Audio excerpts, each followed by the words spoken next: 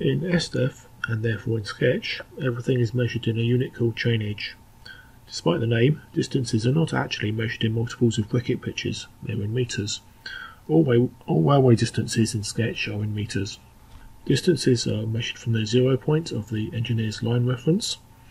Because we realise that the 0 point is likely in London and not in your diagram, Sketch are now placing a more convenient reference point with an offset.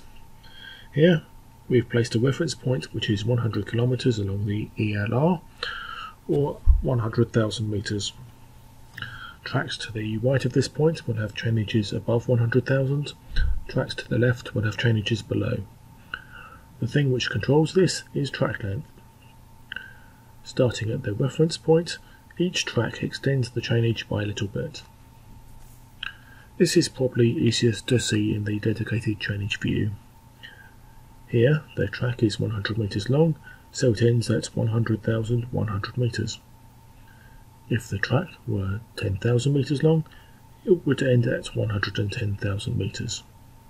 Tracks beyond this point will continue adding to the chainage. We can see this by adding a milepost. The milepost displays the chainage of the adjacent track. This is why the milepost can only connect to one track. Notice the value changing along the track. This is easier to see if we set it to kilometre mode and display the chainage directly. We saw earlier that track lengths add to the chainage. There are two situations where the opposite happens. Firstly, the track may turn back on itself. In this case, the track is going backwards, so it subtracts from the chainage.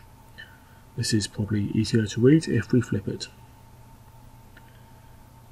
Secondly, the right-hand side of the diagram may not be the end with the lowest chainage. If this happens, we can turn the chainage reference around to make it operate in the other direction.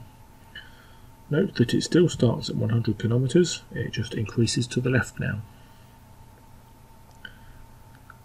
Chainage flows through line breaks as well as the track network, and when everything is connected one way or another to the reference, it will show as 100% complete in the checklist.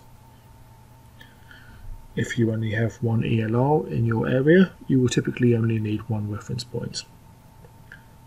Subsequent videos will demonstrate more tools for getting chainages correct in more complex situations, but in principle, everything can be made correct by editing track lengths.